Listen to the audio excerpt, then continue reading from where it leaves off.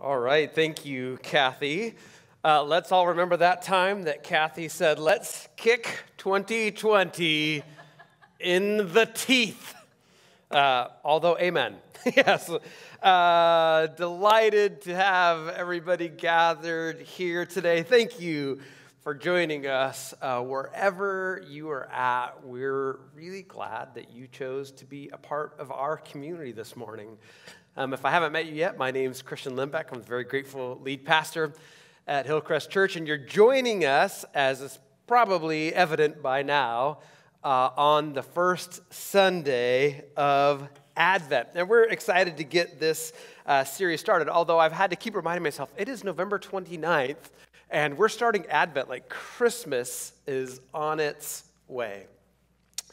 Advent is a Latin word, adventus, and it means essentially to arrive. However, in the Roman world at the time these books were written, this word Advent had a very distinct meaning, and it seems pretty clear when you start to unpack it that our New Testament authors have co-opted this word Adventus and its really distinct meaning to help illustrate what is going on with Jesus and to help kind of draw these new Christian followers, Jesus followers, into understanding.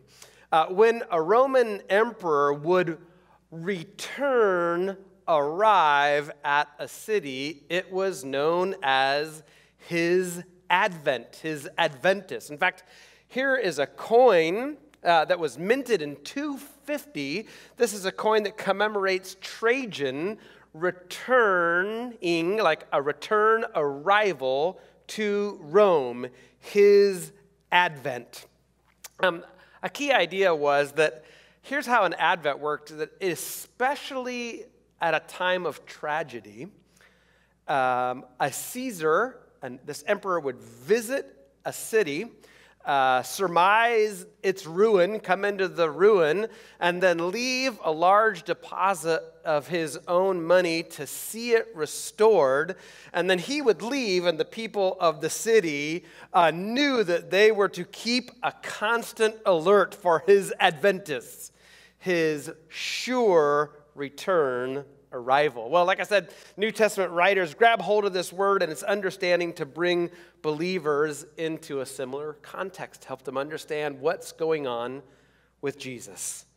The King has come into the ruin and made a way for restoration.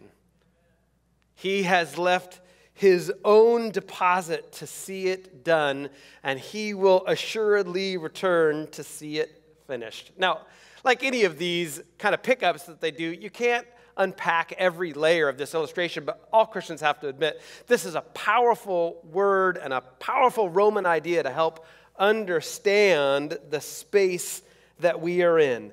Jesus came into his own creation in human flesh, and by his life, his teaching, his conduct, his miracles, and especially his resurrection, established what was true. He made a way of restoration, and he left the deposit of the Holy Spirit and his church and gave us an assurance of his return when he will see it completed. And this is where we live.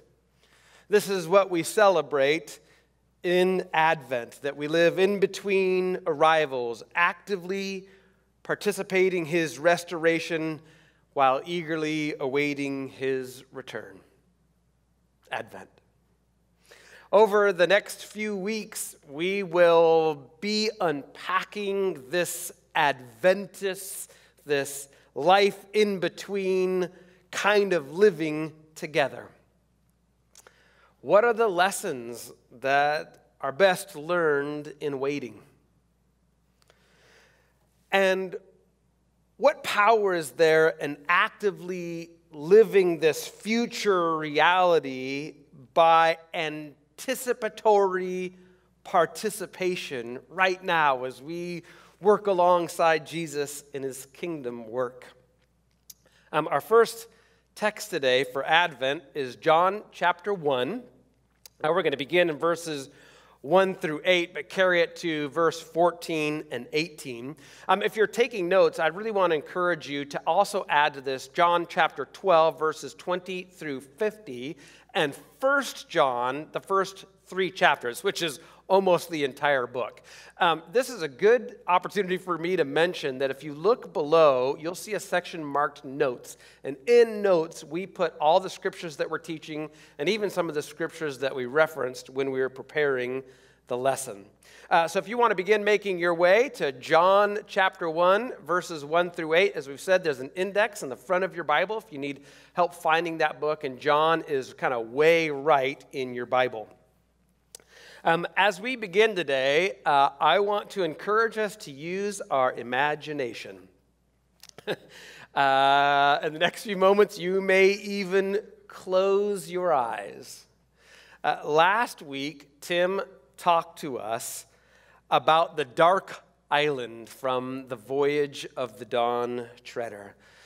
Today, what I'd like to do is imagine that there is such a place, but this time, let's make it a vast underground city. Let's imagine that sometime way in the past, thousands of years in the past, a whole city of people was driven underground. And somewhere early in the history of these people who live underground, a tragedy struck. And they lost all of their light and all of their ways out. And both time and darkness have obscured the truth. They live in a world where things are absolutely pitch black. This is the only world that they know. They have always lived in this one underground world in the complete dark. What kind of world view would they have created? Are you able to imagine that? Everything underground is only what they can touch, what they can hear, and what they can taste.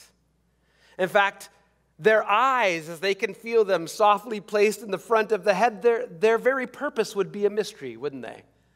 They've never seen depth nor color, never had any understanding of what their eyes are for. I want you to imagine the tales that they would create, the folklore, the ideas, their understanding of what the world is. Now, history of isolated community tells us that these folks would still create a complete worldview with ideas about their origins, their purpose, what reality is, what death means, the afterlife, God, etc. They would formulate all these ideas, but can you imagine how far they would be from the truth?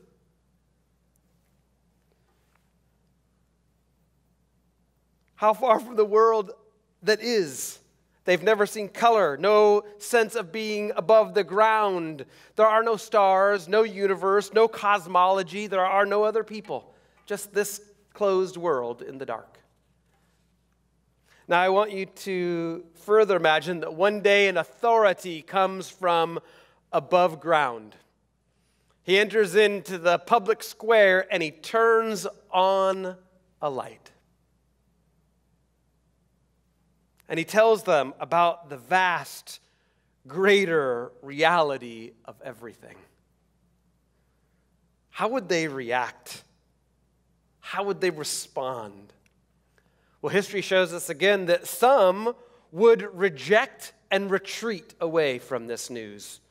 They would go find a dark corner of the city where they could pretend the light did not exist because it would be too much information. They just could not shift their understanding to this truth. History tells us that others would be curious. They might be willing to believe this incredulous information from this authoritative visitor, but not enough to follow him out. Curious, but not enough faith to follow out. It also tells us that some, once the light is turned on, would believe. And with maybe trembling faith, could follow this authority out and find a world of truth beyond their imagination. I'd love for you to let that image sit for a moment. Just play with that idea in your mind, this vast subterranean city. I know it's vastly oversimplified towards the truth, but it gets even more interesting if we add even just the slightest biblical connotations. Imagine that the visitor is the timeless architect of this city. Imagine that he enters into their lives and takes on the risk to become the way out.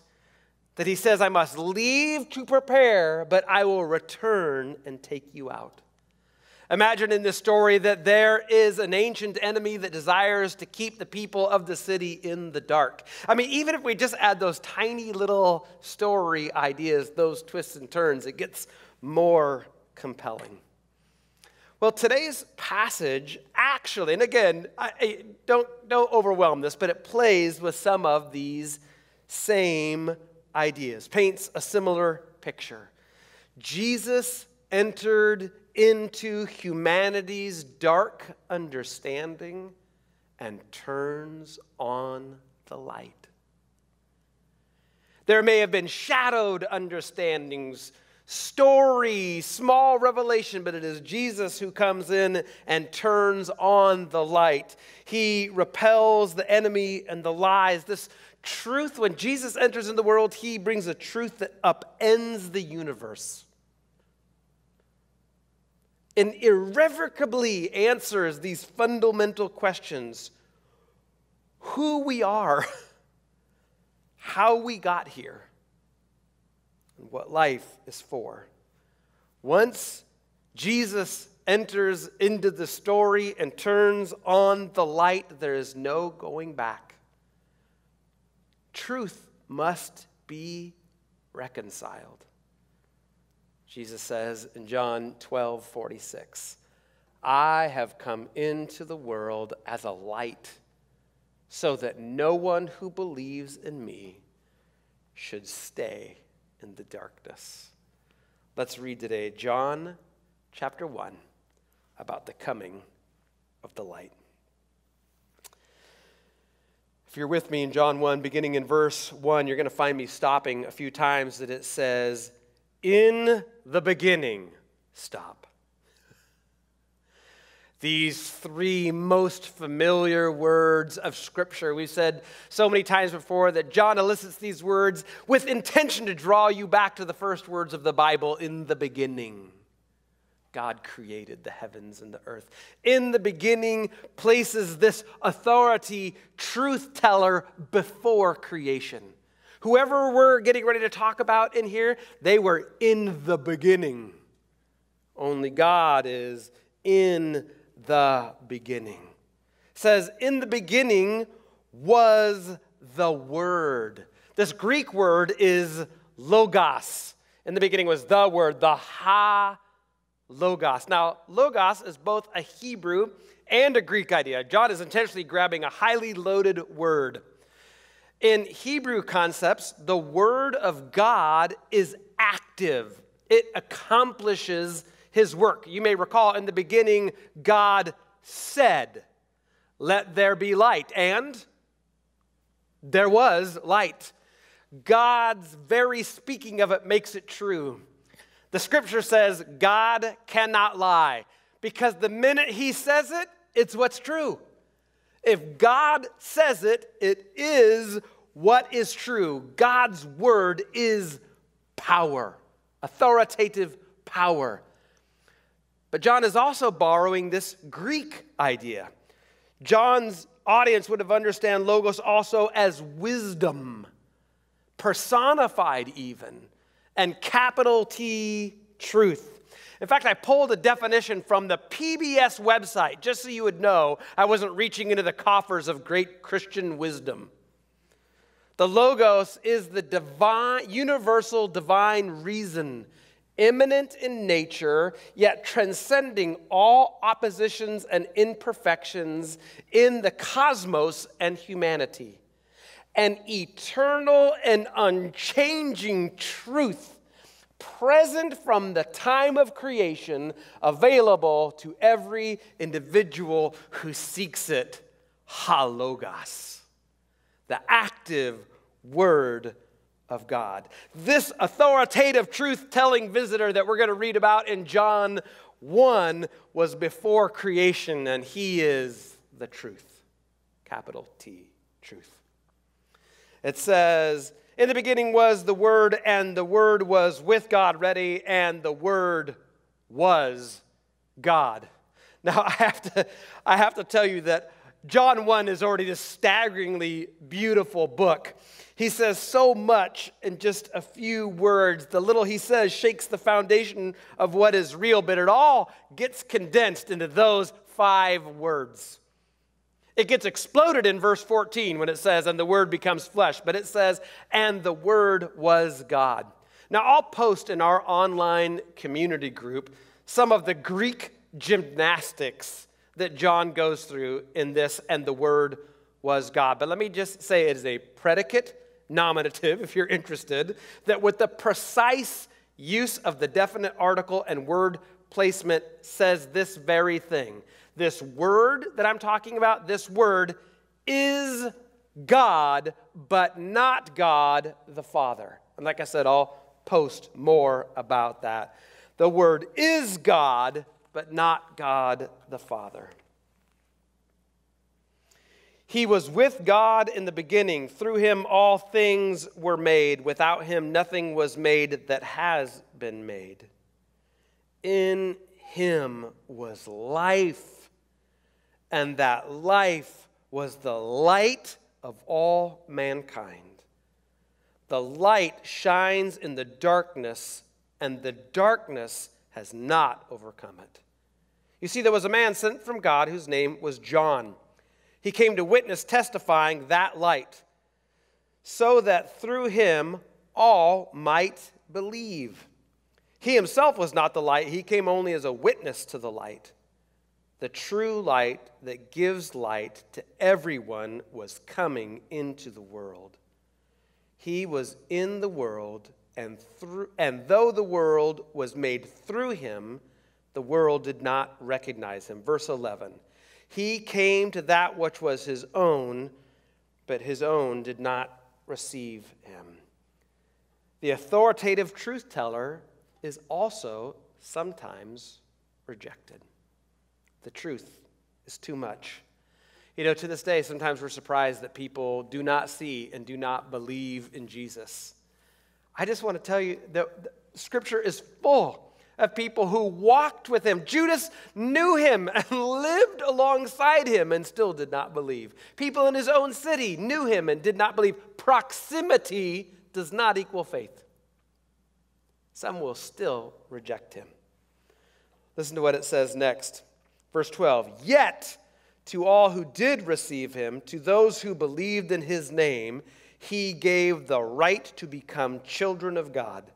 Children born not of natural descent, nor of a human decision, nor of a husband's will, but born of God. For those who trust and follow, they are brought into a new reality that is so far above their current understanding that even as you try to explain it to them in the dark, it is unexplainable. Jesus says himself, I will take you into realities unimaginable. Imagine our city again. Imagine a citizen there who has never seen space in front of them, or color, or a horizon. Now try to explain a sunset. How about a sunset with the moon rising? It's true. It's just too fantastic to describe if you do not have that capacity. To say we will become children of God is true. It's just too fantastic to actually understand all that that means. This word, this truth teller comes to reveal this fantastically larger truth for us. Verse 14 says, the Word became flesh and made his dwelling among us. The great picture of Eden, of the tabernacle, the point of the temple, and the hope of the future creation is that God will dwell among his people. This word means to set tent, to dwell, to be with his people. Jesus came and made a home among us for a time. He left his deposit of the Spirit in his church for restoration, and he will absolutely return. Adventus. Verse 18 says, jump down with me. No one has ever seen God, but the one and only Son, who is himself God, and is in the closest relationship with the Father. Now, verse 18 is one of those tricky places in Scripture. You may even see in your notes that there are other ways to translate it. And I won't get into it today, but suffice it to say, it says this: the light of the world, the Word of God, took on flesh, dwelt among us, and that Word is God in relationship with God the Father. And no other bit of news has ever changed the world more. Light has entered into the world and changed everything. And I don't have to say, but to think about this subterranean city, there's no going back. You can deny it, you can hide away from it, you can run away with it, you can flirt with it, but here's the truth: light has entered the world, and that is what is. And it has fundamentally changed our answers. Who are we? We are cherished creations, individually made by an intimately involved Creator. Eternal beings made for a restored life. That's who we are. How did we get here? The same God who made everything placed us here, which means it's wonderful intent. Each day of this life, even when it's hard, is precious and worth living, and not one second of it will be wasted. Not 1 minute of it is a mistake. Life is not chaos. Life is a gift. Well, what is life for? It is to know and be known by God through the way made by his divine Son, Jesus, to be filled with his Holy Spirit and restored to abundant and eternal life, to invest this deposit in his work, learning to participate in the family trade of restoration until he returns. Adventus.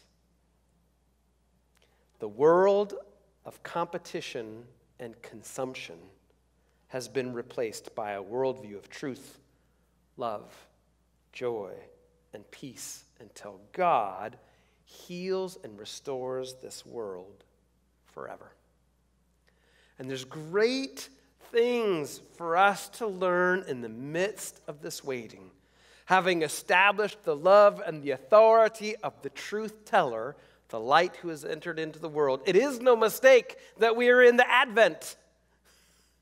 This is planned Adventus. We are participating in his work. We may ask ourselves these two really important questions this week. What is to be learned in the in-between, in the waiting? This week and the weeks to come, we'll ask ourselves this question. If Jesus entered in the world and established what is true, then what does this mean about my deep existential anxiety at times, my sense of failure or lack of worth? What about when I feel like I just can't? I can't family. I can't work. I didn't make it or do the thing that I thought.